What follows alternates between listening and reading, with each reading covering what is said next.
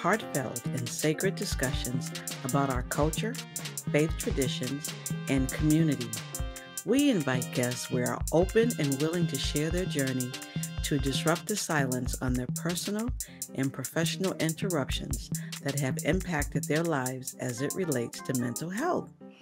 Kathy and I are passionate about every episode and committed to providing actionable advice that you can apply today to reinvent yourself on your life journey and encourage you to develop a path toward healing. I am one of your hosts, Reverend O, and our podcast today is titled Don't Change My Name in honor of Women's History Month. Awesome. Yes. And our special guest today is Reverend Marcia J. Clinkscales, PhD. Hello. Hi, welcome, Marcia. How are you? Marcia, do you prefer Marcia, Reverend Clinkscales? What do you prefer? You can call me Marcia. Marcia, okay. I love it. So we can come. We're having a conversation. That is absolutely right. I just want to share that Reverend Marcia is our guest today as we honor and recognize her and all women during Women's History Month. She has been instrumental in educating and empowering women to thrive in their careers, earn their doctorate degree, and these women, along with her, are changing the world. So congratulations and thank you, Marcia. Marcia, you have a very unique story to share about these doctoral students, and one that particularly asked permission to conduct a research on Ancestry.com to learn more about your father. And that discovery led you to locate your siblings, 2 brothers, a host of nieces and nephews, and a sister who, if anyone could not guess by now, is my co-host, the Reverend Odell. So this is going to be an awesome story. I was so excited about this all week. I've been excited since she told me. So this is a wonderful story. But before you share your story, can you tell us where you're living right now and if you are still active in ministry? I live in Nashville, Tennessee. I'm active at the Ray of Hope Community Church. Pastors Martin L. Espinosa and Reverend Dr. Renita Wing. Those are the co-pastors of the church. My daughter has been a member of that church for years. And so when I moved to Nashville, I started to go to church there and I got involved in ministry there. Okay. So are you also a co-pastor there as well? No. Okay. All right. Okay. That was quick. I know that was quick. Oh no, I don't want that. No way. So I have so many questions for you to discuss. And I learned that your mother was also a pioneer and should be acknowledged as well during Women's History Month. Can you tell us about your mother's journey from Florida to Denver, where you were born? Is that correct? No, Texas. My mother's from Texas. She's from your mother's. Texas. Okay. All right. Texas. And she got the opportunity. She wanted to go to beauty school and she went to Dallas, Fort Worth, and it was Madam E. Coleman. That was the name of the school. But she got to study as well with Madam Walker, C.J. Walker. So that was all very, very exciting for her because this is really cosmetology is the career path that she wanted to take. And she studied under Madam C.J. Walker. What did she do when she was studying under her? Well, now I don't know that. Oh, okay, okay. You're talking about what are you talking about? 1942, 43. You know, they're doing the pressing, they're doing the curling, they're doing a lot of different things. Okay, but I can't recall her talking to me about specific gifts that she, skill sets that she got. Okay. So how did your mother meet your father? my mother met my father because she lives in Denver. Okay, so she moves to Denver. There were several. There was going to be about 3 of them, and they wanted to open a shop together. A dear friend of hers from Tyler, Texas, already lived there, and her husband was in the Army, and they were stationed at Fort Warren in Wyoming, and so in Cheyenne, Wyoming. Okay. And so her husband's name was Charles, and so Charles and my father would come to Denver for weekends.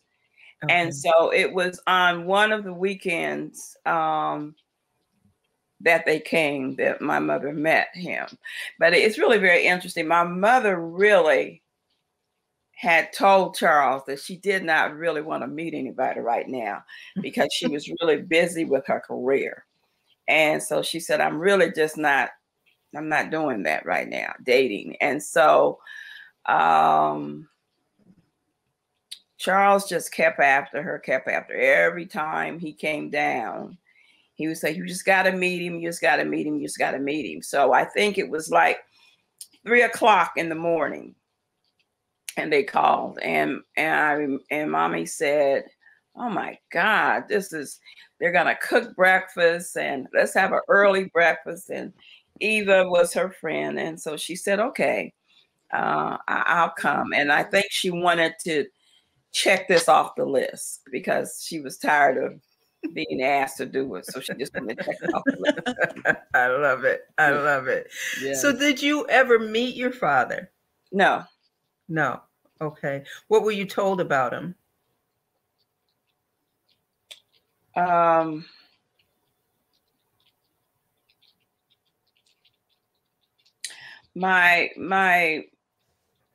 they met,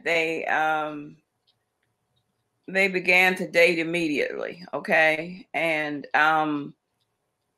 he was a sergeant in the Army. So he was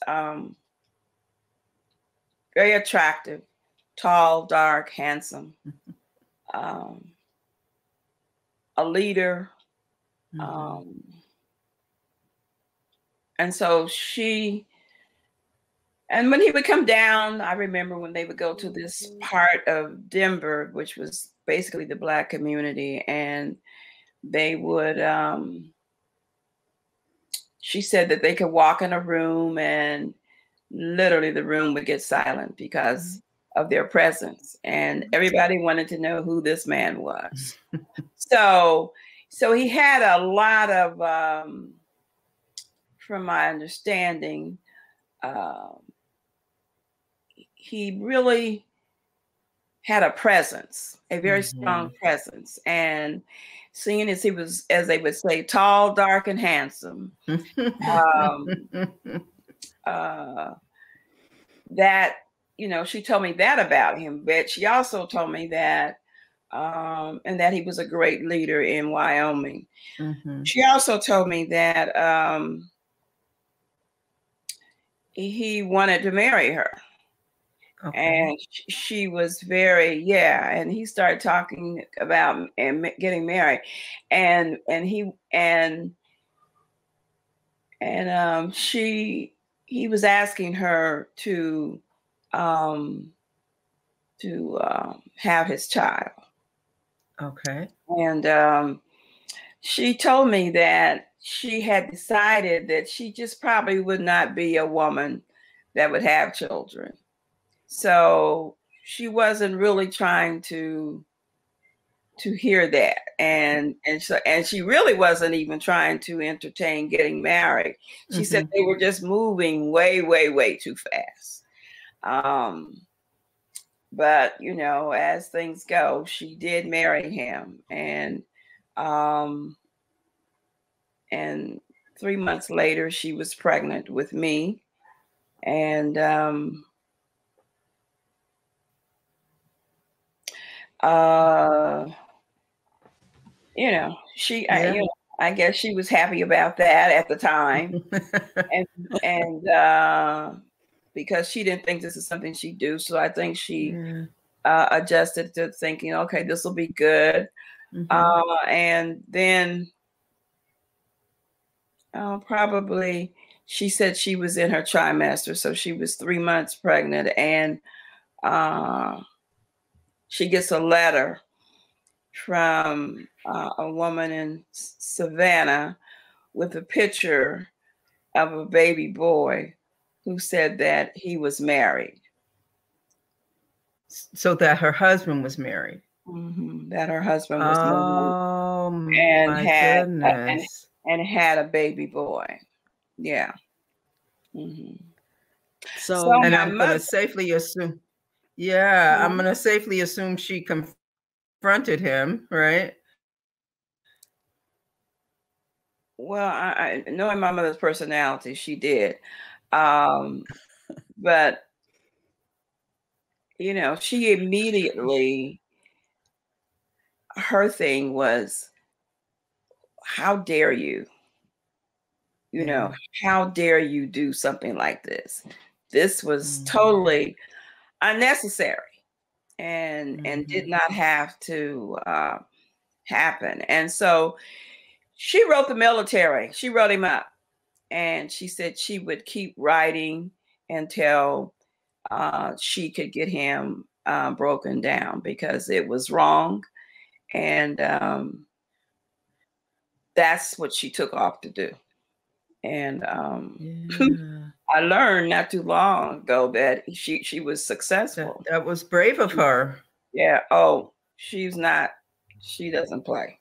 She doesn't play. And her, so I think, that's the story. The story is painful in this way, in that she was so excited to leave Dallas Fort Worth, coming to Denver. She had a sister in Denver, and so that's why Denver became attractive. Okay, my sister's in Denver, I'll go to Denver, and these other ladies would come. So starting her career in cosmetology and all was just something that she just so terribly, terribly wanted. And now, she's pregnant and her life is getting ready to change. You know, one of the things that I learned after I met my sister, I called a cousin of mine and was telling her how Marcia found out that Duke was married and had a child. And my cousin said, well, how do you think your mother found out? She found out the same way, that, our brother's mother, her name was Wilma, she was an educator, sent my mother a letter and said, Duke is married. And by then she had 2 sons and has 2 sons. And that's how my mother found out about my brothers. The exact same way. Oh my goodness. You gotta be kidding me. So it's the same story. Oh my goodness. Same story. Same story.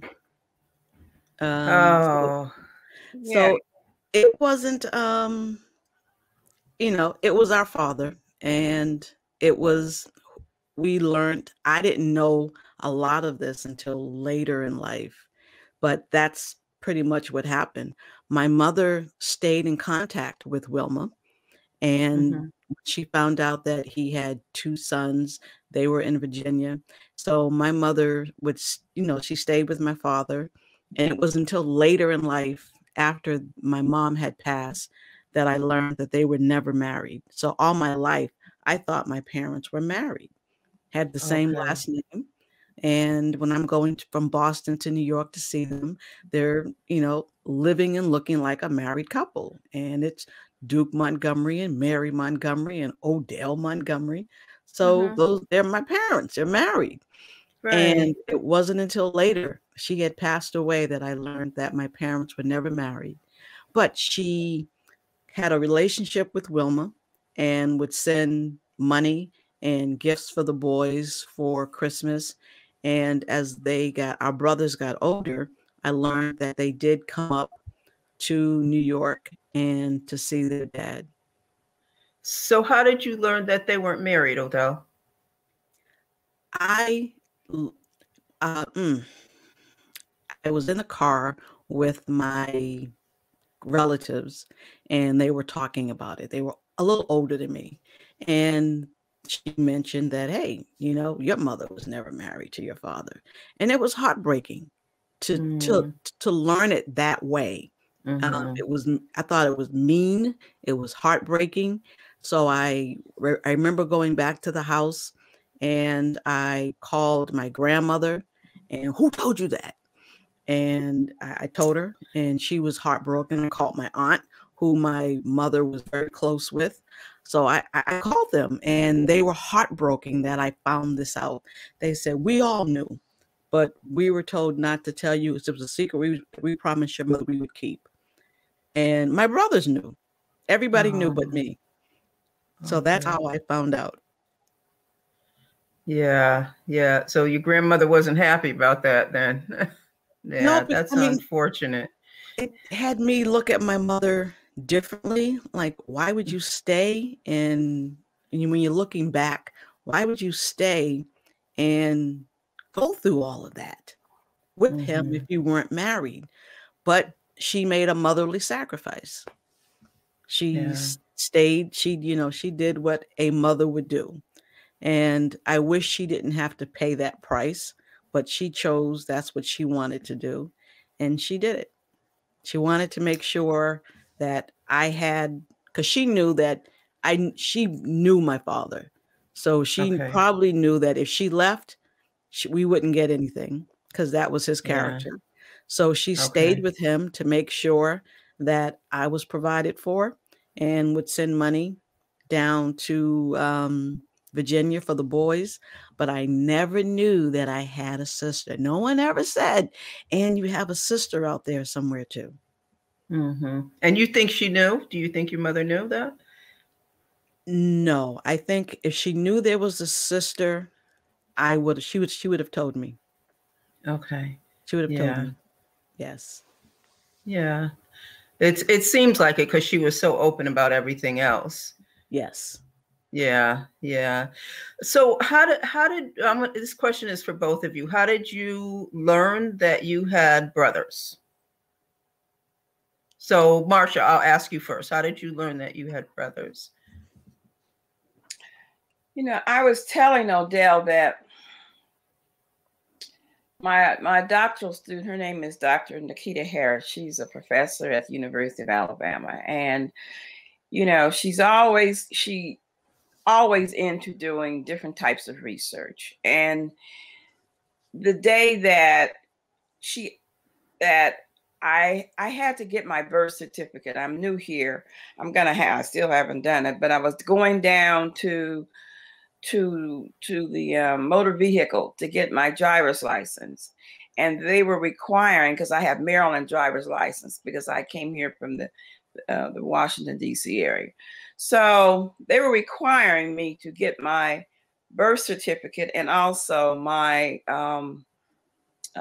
the dissolution of my marriage to approve, because they wanted to see how my name came from Montgomery to Clinkscales. I was just incensed. I was just incensed that I had to do this. So I did it. And on the day that I received it, I just happened to look at the birth certificate and notice, that he had signed it and all. But what caught my attention was, I said, wow, I didn't know they were the same age. That's what caught my attention. For some reason in my mind, I thought he was older than her for some reason. And so I was telling Nikita that on the phone. I said, it's interesting. I said, all these years I thought I always said biological father was, older than my mother, because my mother married 2 years later. And so I had a wonderful daddy. See, so in that way, that's why I was able to continue to say biological, because, he's left, and not left in such a nice way. Anyway, Mm. she said, "Oh, what is his name?"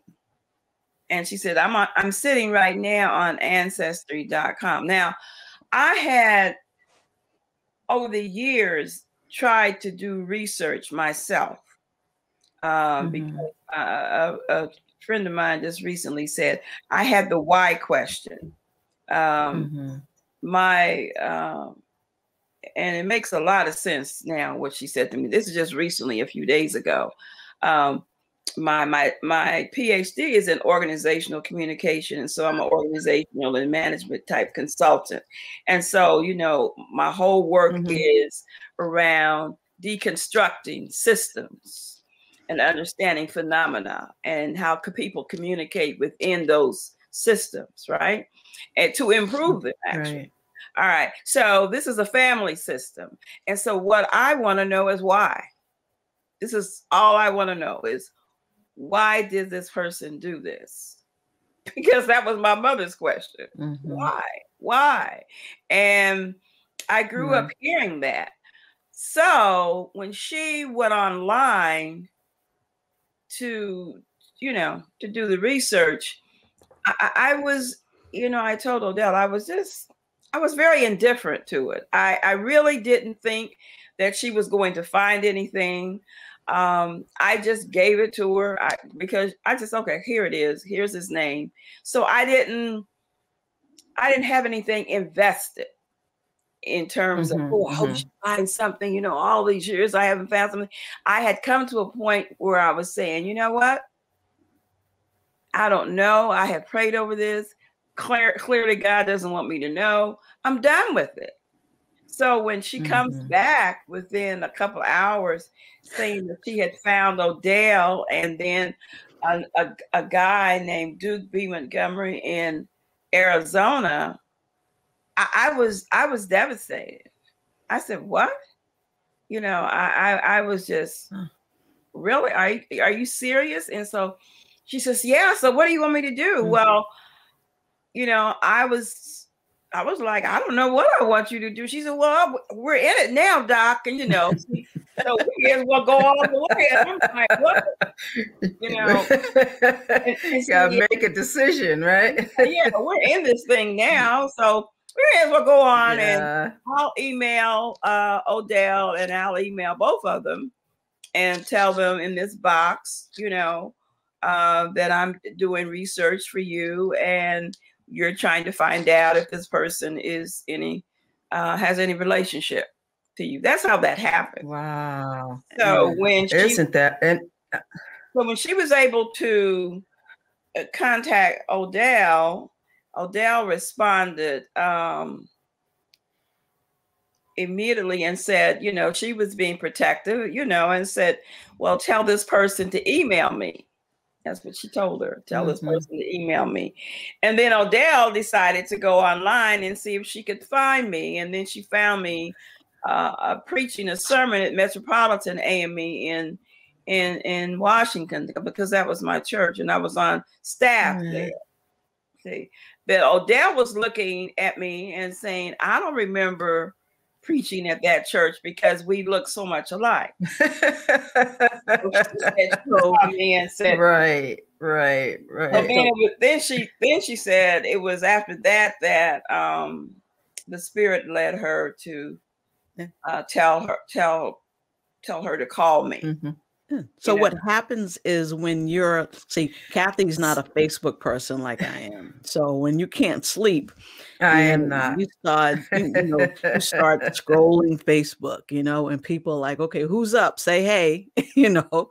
So I was scrolling Facebook. It was a Saturday morning. And I saw this message in my message box in Messenger and said, you know, she introduced herself and I'm doing research for my mentor. She's looking for her father, Duke B. Montgomery. And I didn't see the year. So my brother's name is Duke B. Montgomery. He named his son Duke B. Montgomery. So I'm like, all right, this is my brother, this is my nephew. And then when I saw 1913, I said, okay, that's dad. Someone's looking for their father, which is my father. So it's like, yeah, okay. I said, here's my email. Have her to email me. Yeah. I will, we'll take it from there. Mm-hmm. And I rolled back over and went to sleep, and something inside me said, get up. And I'm like, what? I said, go back to that email. So I went back to Facebook Messenger and I looked up her name. And Kathy, I'm lying in bed, no glasses on. And I'm trying to figure this out. So I type in Reverend Marcia, and I'm like, Clinkscale. Didn't even know how to spell Clinkscale. So I'm looking at it twice, trying to figure it out. And I go to Google, I pull it up, and this YouTube comes up. And I'm still not wearing my glasses.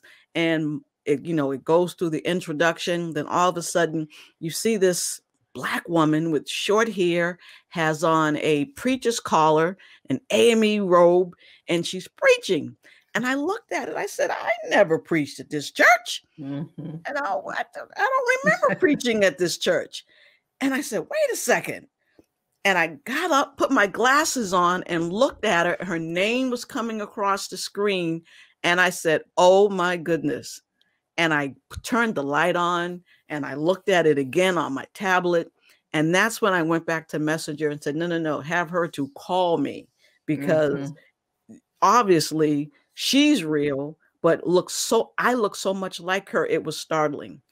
And that's when I decided that she can call me. And I couldn't wait until later on when people woke up so that I could send them that picture. And I called you that day, Kathy.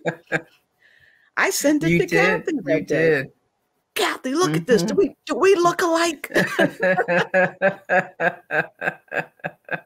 So what was that phone call like for you? It was terrible for me. It was just absolutely terrible. It was. Really?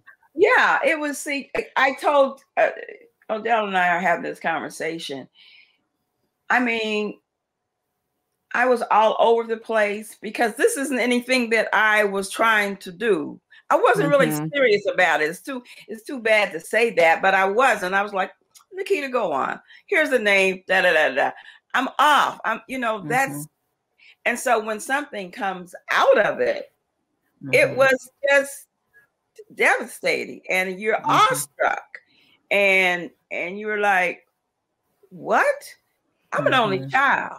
I don't have siblings. So, and had no desire for them. I'm an only child. So what do you mean I have siblings and all of this? Although I knew my mother told me from that letter that Wilma sent, she put a picture, and now we know it was Ben, the one that's in Arizona, because he's a year older than me. He's a year older than me.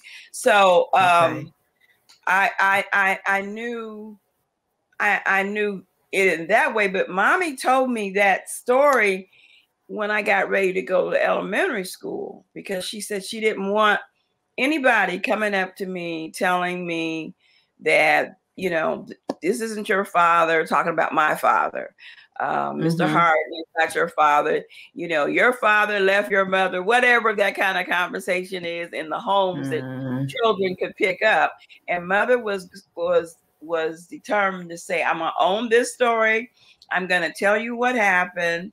And if you ever meet in Montgomery and heaven forbid you grow up, I don't want you find out who he is. I don't want you dating your brother, because you do have a brother out there, but I never met a Montgomery, so I never thought about it. So calling Odell was, I don't know. I do a lot of study with Carl Jung, the Swiss psychologist, and I use a lot of his theory in regard to trying to understand phenomena often in these systems. And I said this was so far down into my unconscious that I was literally just babbling to her. I know I made no sense, because she did. I was she did. She made no sense. I was on my way to no sense. I know. I was on my way to DC for the weekend to see my cousin Daphne.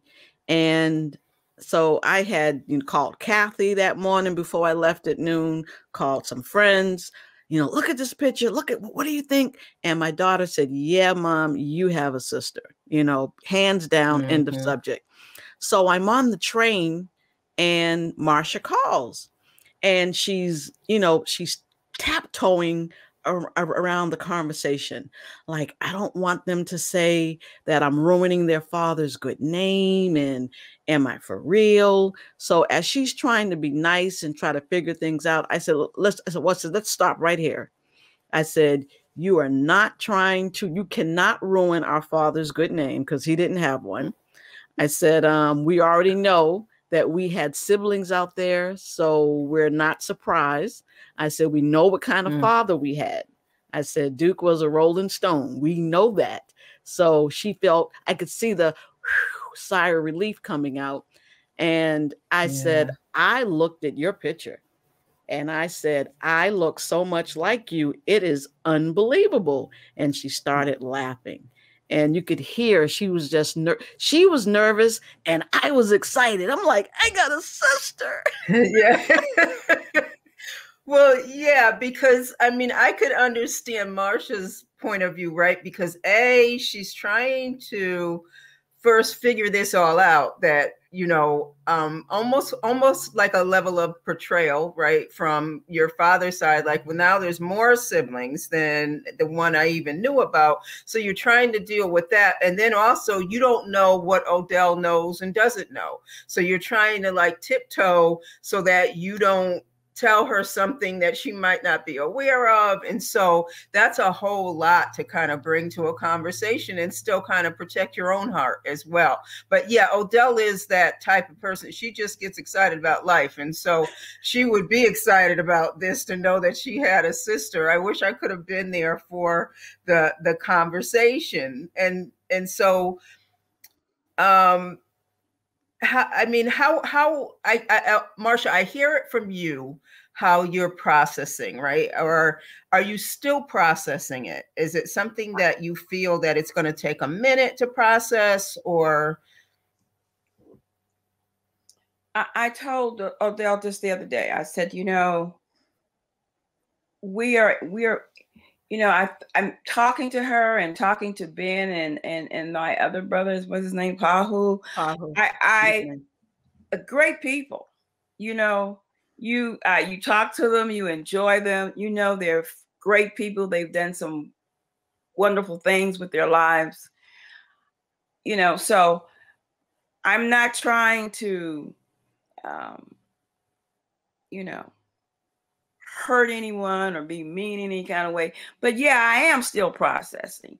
And the reason why I think I'm still processing is because I carried this story out of the pain of my mother.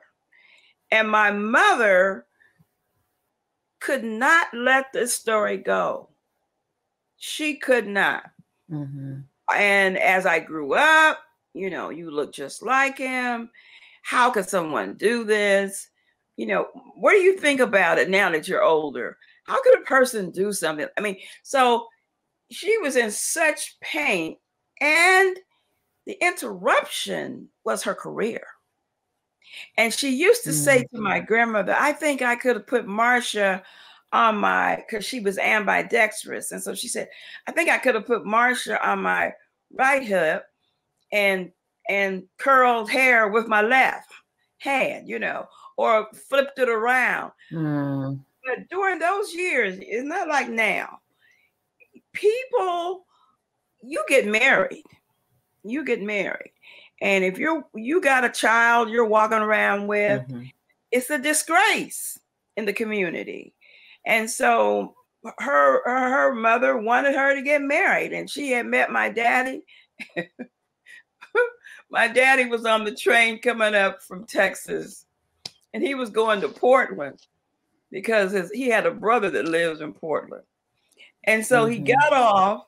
He's going to spend the night in Denver and then, get on the train next day. And he met my mother at some event. And he said, oh, I'm not going to leave tomorrow. And my mother told him, you better leave. You better leave, because I'm not trying to see you. I mean, she just gave him a hard time. And I heard that story forever too. But I teased Daddy and said, you never got to Portland. So last 2 summers ago, my daughter's company is headquartered in Portland. And she said, come do your birthday with me in Portland. So when I flew to Portland, I got off the plane. I said, Daddy, you made it to Portland, you know, because that was the thing. You should have gone to Portland. You should have gone to Portland. And so she could never, she married, you know, she loved Daddy, but she did not love him enough to feel it was okay that her career had shifted. Even though he built her a shop in her basement, that's not the same for her. She's a people person. She wanted more engagement than that. And so I think I've had to realize that the betrayal, the abandonment, the rejection was all. Now I'm going to show you how God has been giving me pieces of this. When I was in seminary, and I read this article about uteral experiences, you know, and how you get so much stuff, uteral, you know, and you're wondering why you act in certain ways. And this is some of the stuff that your mother was carrying. So I think for me, I got this rejection. I get very sensitive easily. This whole thing on abandonment, betrayal, those 3 things seem to be very key to me out of this experience. And so I carried my mother because I so badly wanted to fix this for her. And I couldn't. I couldn't fix it. So the best thing I could do was let me find out who this person is. And then I find out in a startling way when I'm just trying to get Tennessee driver's license. Well, yeah, but you know what? See, that tells you how God works sometimes, because what was the other way that would have made you feel better, right? And so, and so you're processing it one way, and Odell, you're like giddy. And so how are you? I don't have to ask you how you're processing, but I'm going to ask, how are you processing? Because I'm asking you that for a reason. And I do this to Odell all the time, because all the time. Odell is my friend, but I recognize that her role is also a minister. Although when I talk to her, I'm talking to her as a friend, but sometimes it rolls over into ministry. And so now you're on that fine line, because you're talking to her and you're excited because now you realize you have a sister and you're meeting her for the first time. But I heard you in your conversation say that you could hear there was some hesitance in her voice. Right. And so that to me, and you can correct me if I'm wrong, that to me is the minister side of you, right? Yeah. Because while you wanted to just say, oh, this is wonderful, it's kind of like you had to say, a minute, I hear something else coming from her. So how did you deal with that? It was important for me to listen, and I wanted to hear her talk, because it was Marcia's story then. You know, she found us. I didn't find her. So I wanted her to open the door and to start conversations. And I could hear, you know, her voice was cautious. Do I say this? Do I ask this? I don't know. But I was so daggone excited. I'm on the train going, get to it, get them like this, you know? And I just had to break the ice and go, okay, sis, let's just stop. And I called her sis. I said, let's just stop, okay? Mm-hmm. And I said, this is what I know. But for me, and Marcia and I talked about this week, you know, she says, you know, same question, how are you processing this? I've done this before. This is how I met my brothers. I didn't grow up with them. Mm-hmm, mm-hmm. I went to my parents and said, I want a sibling. I want a brother. And my mother gets up from the kitchen table. She goes to the rotary phone, and she calls my brother and says, Ben, your sister wants to meet you. And I'm like, I don't know much, but I know that's not how it's done. You all have to go into the room and close the door or something. You don't go on the telephone and call somebody. And that's when I found out that I had two brothers. See, they knew about me, but I didn't know about them. And I didn't meet my brothers until I was 17. I got on a plane. I flew to Virginia. I remember telling Pa, who, you're not going to know what I look like, so I'm going to have on a white scarf that says, it was winter, that says Odell, and this is what I'll be wearing. And got off the plane. It's like, Dad, we look alike. So it was easy to detect. And we sat and we talked, and they never asked me about Dad. We talked about each other. Because growing up, I grew up with cousins who I called my sisters. And so I never had any biological sisters. I always wanted to know, how do I act this way? Why do I think this way? Why am I this way? And when I met my brothers, I could see my father in them. Yep, you act like Duke. Yep, you Duke. Yep, you have his mannerism.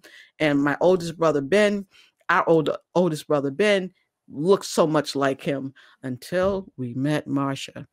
And I said, oh, my goodness.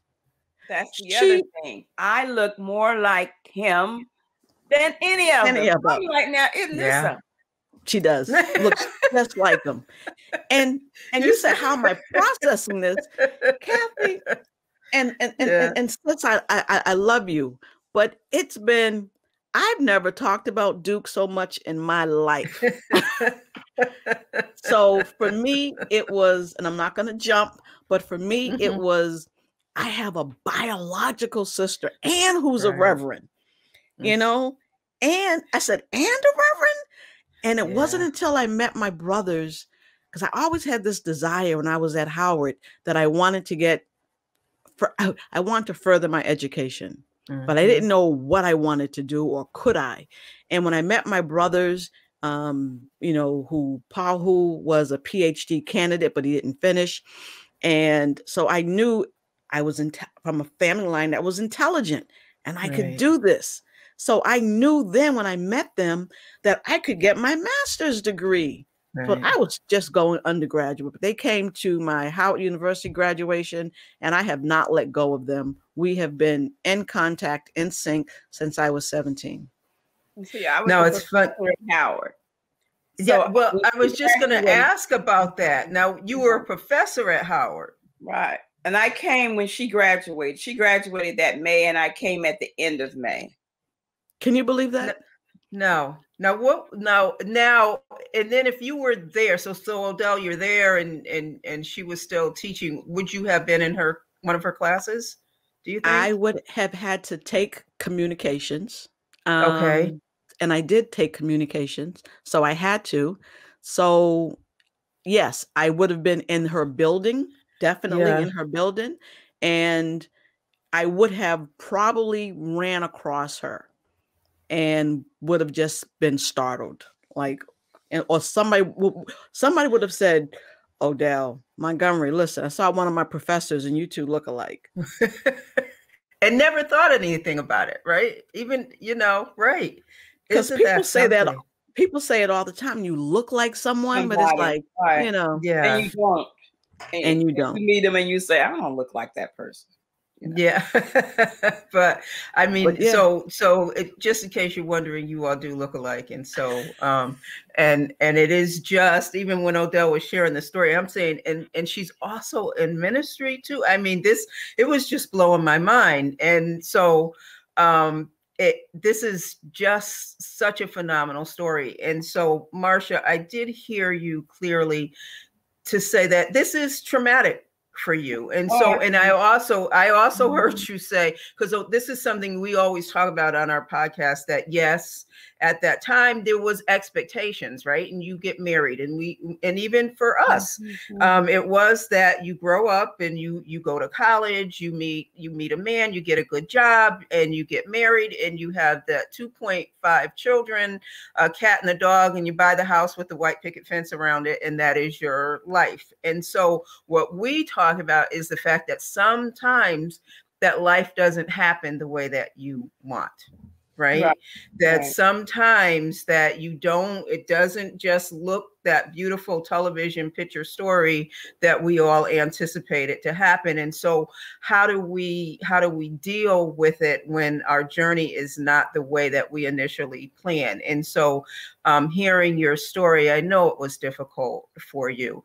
Now, so I know you all talked on the phone, and that's one thing, right? And so Yes. who made the suggestion about meeting each other virtually? I knew you would. I knew it was going to be you. So by the time, yeah. So Marcia and I are talking on the phone, but I'm on the train, so the train is interrupting. So our other brother Paul, who calls in, and so I have a three-way going on the phone now with a mask on, So he gets on the phone and he says, "Listen," he says, "Hey sis, welcome to the family," and I could just hear Marcia on the other end emotional, but he was like, "I've seen your picture and you two look alike, so it's legit." So what we did was I asked Marcia, I gave her Ben's number and Pahu's number, so she talked to the brothers while I was on the train. I said, talk to them, and they knew that she knew that the phone call was coming, so they talked to her while I was on the rest of the 5-hour train, because I just let it go. And I got to Maryland and I said, "Can we do a Zoom call?" And she said, "Yes." And when she came up, it was like, it was, I couldn't believe it. And the way she holds her head and she looks, and we have the same neck. And I'm looking at my dad, but I'm looking at her. At her.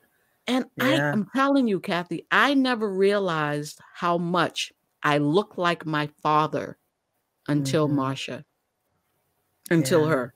Because she, I look at her because I saw my father the most out of all of us. I saw him. So I knew his behaviors. I knew what he did. And I'm looking at her and I'm like, you look just like our father. and yet you had to decide whether to tell her that, right? Because she might not have been ready. But I will tell you, I will add this. You guys talked about mental health when the program opened. Yes. And so for me, this man is a mental health issue. I say, I don't chop it up to just, Papa was a Rolling Stone, he's out there. No, I had to get deeper into this and see if he was born in South Carolina and then there was 9 of them, and if they moved now to Mississippi, and then his mother dies, and then his father feels like he can't raise 9 kids, and he's sending them off, and then he sends him to Savannah, and he stays in a boarding house with another couple. And I can't imagine what that experience was like, but I began to believe that detachment now from family is now giving him detachment issues. He wants a family because I'm pretty sure he wanted to be with his family, but then he doesn't want a family, And so why are you marrying all these people? What are you doing? So there, I think it has for me, I'm beginning to feel that it has a deeper, root to it than just, he was just out there, Yes. Right. There's a reason behind that kind of behavior. Right. And so here we got her mother, Mary, my mother, Marcia Leet, and then you have the brother's mother, Wilma, and then the brother tells me that, and I know for myself, for some research I did do, that there were 2 women in Florida. Oh my goodness. He had married. So we know that there was at least 5 people. Right. He married. Right. So to make sense of this, I gotta put it in a place of engagement where I can see he needed help. And if nothing else, for your own mental health, to understand that there was a reason behind this, right? Right. Yeah. It wasn't running through breaking women's hearts and moving on to the next one. Right. Yeah. Right. Yeah.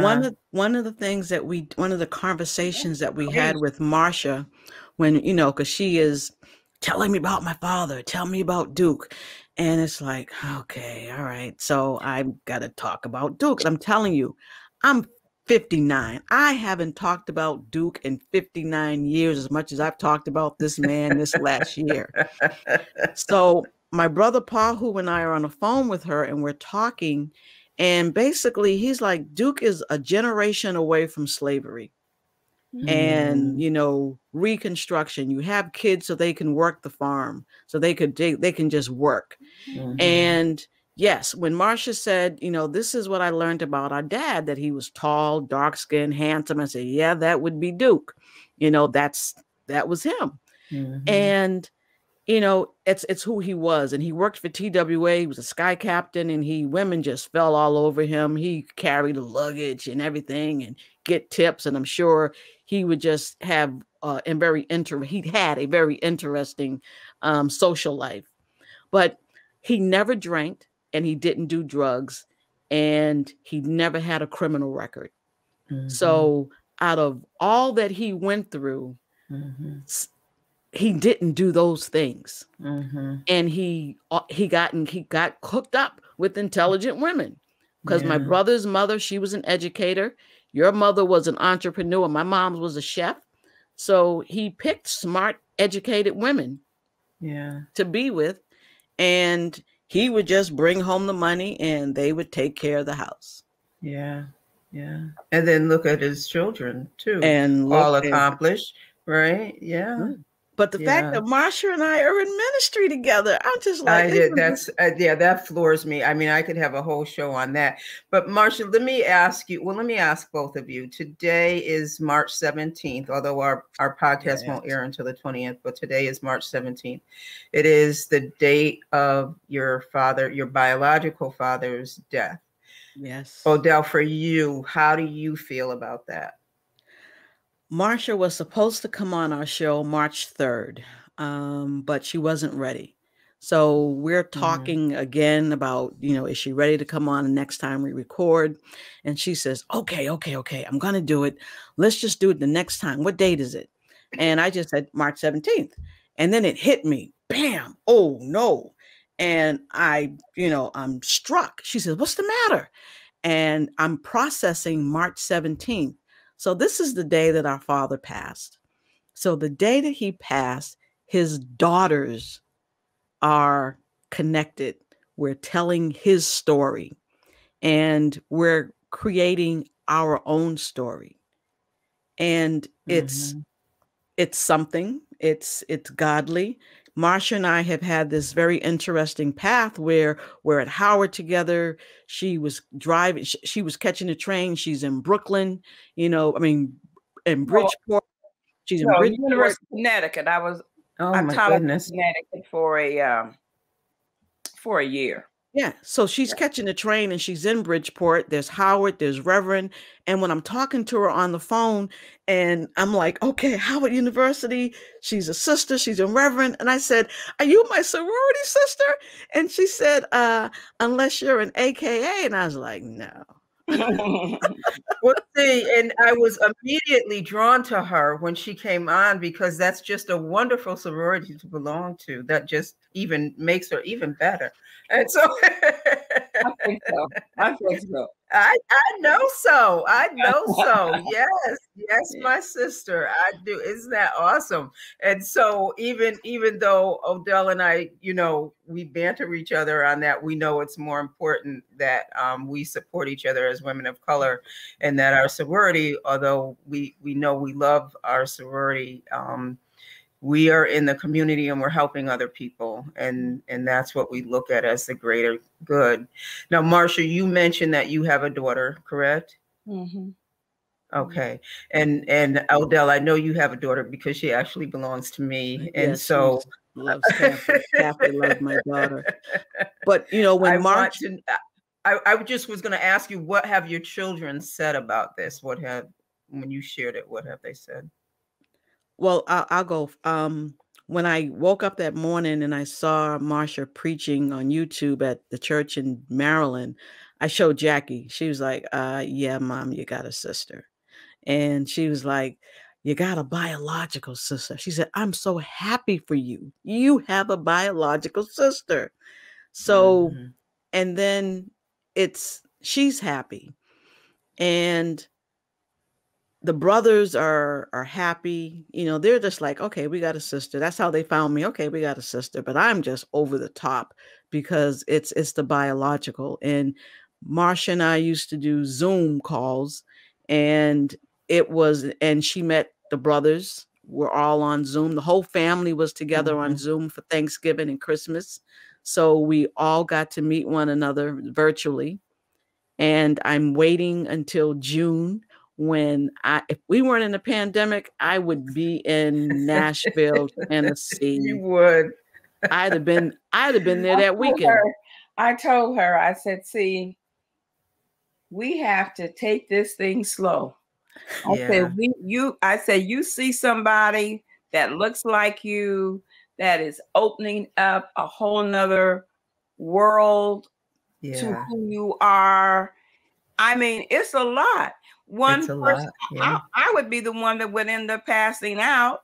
And there I am on my way over to St. Thomas Hospital here. You know, I told her that because my daughter was saying to me, wow, Mom, isn't this something? So she was like, this is really something. You know, so Mom, I want you to be open because I know how you are. And see, you know, I'm starting to close down. I'm not doing this. This is too much. It's too much. It's too much. Yeah. So. And you know, Marcia, I can sympathize with you because I had a very similar story as you, and we are protective of our mothers because of the story, right? Mm-hmm. And so I think that you know, for whatever reason, and then we find out when it's too late and not able to ask questions. And so we have to find some type of reasoning that gets us through that process to say, but maybe it was this reason. And maybe what I do know and what I can clearly share with you is that it wasn't us. Right. So for whatever reason it happened, it just wasn't us.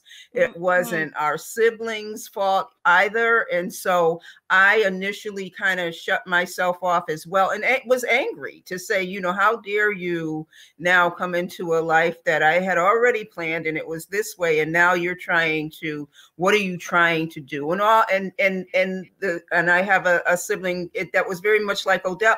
All she wanted to do was to get to know me. And I shut that door like, wait a minute now. I gotta, you know, give me some time. I gotta get used to this. And, you know, and so it was hard. It's a hard transition because she had answers. I didn't. And so, and then even the answers she had, I wasn't sure I was ready to hear them. Right.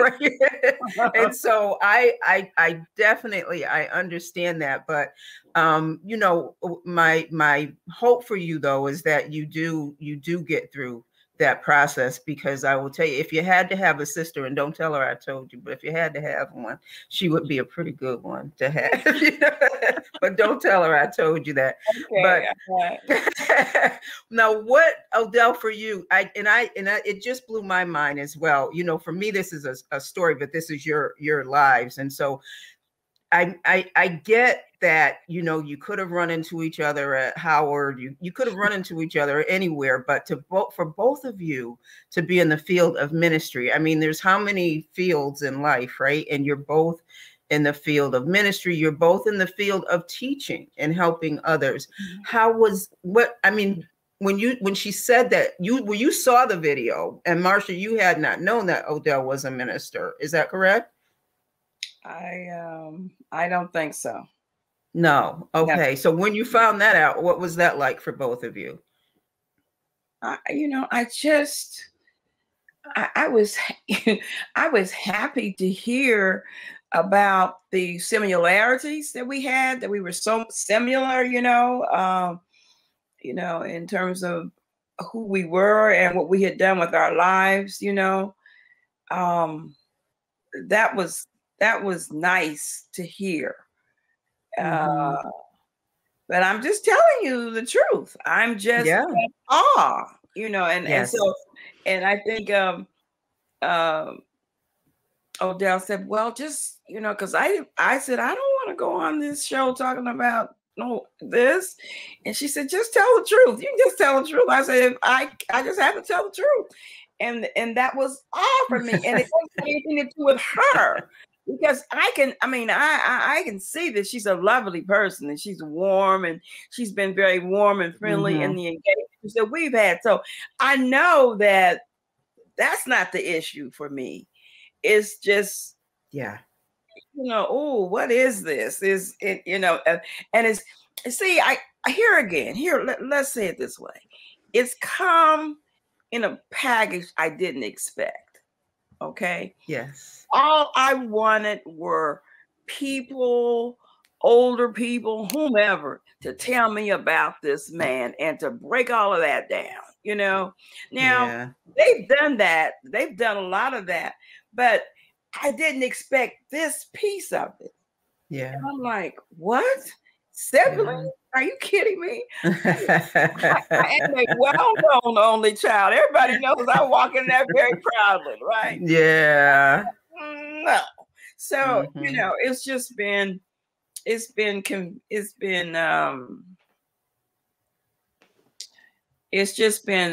probably one of the biggest experiences that I've ever had. It really is. And I see where Reverend Kev has said, in sharing our stories, we find our deliverance. And I that's what I would hope for. Yeah. That I can get delivered from some of this angst, and discomfort, and then it be able to take it to the next level that I believe that God is leading it to. That's right. And I know that he is. I know that he's doing that for you. And while Odell is overjoyed, he's sharing something with her as well, because she has had a great loss. And then for her to now find this joy is wonderful for us to see. And so in our podcast, what Odell and I try to do is share that life interruptions can come at any time, when we expect it from a student of what happened with you, or it can just happen in our lifetime, and they can either make us better, we can try and get through that, or they can last. And so we have moved to just accepting the interruption and trying to move ourselves into helping ourselves get through that interruption. So we'll just continue to talk. Excuse me. It just came to me that Odell and you, I was like, why is this under interruptions? And I'm just now seeing that, this is crazy. I am just now seeing this is an interruption. Yes, it is. I'm seeing that. I love it. I love it. That's exactly right. That's exactly right. Interruption for me. See, I'm still with my mother. Yep. The interruption is mother, her career, so that's the interruption. I love it. This is okay. I love it. I love it. Oh, that's awesome. I love that you were with us and recognize that. But and this is why we do this. This was actually Odell's baby when she lost her baby, to have such an interruption in life. But she knew to not make it something that she wanted to dwell in, is to share her story. And so we will continue to do this. We'll continue to talk about life interruptions, and we will share our stories. And today's podcast, again, is in celebration of Women's History Month, and not just Women's History Month, but you as well, for all that you have done for so many women to now be, you are a life changer, and this story is changing your life, and you will share it with other people, and it will change their life as well. And so we will continue. We know you're going to continue your work, but we will continue to watch you grow and go through this process and help other women as well, and know that we are always there to encourage you and that we are praying for you. And as we will share this story with our audience as well, we want to remember to tell them that please share. When we do these stories, we don't do this story because we just want to talk, but we want to share our story so that other people can share their story as well. So we would ask our audience to remember to like our YouTube channel and again, share this story because someone you know may need to hear this. So thank you, Reverend Marcia, for joining us this evening. Okay, thank you, sis, for coming on. Thank you for saying yes. Don't leave yet. Okay, I won't leave. Thank you. See, she thinks she runs me. This is the other queen.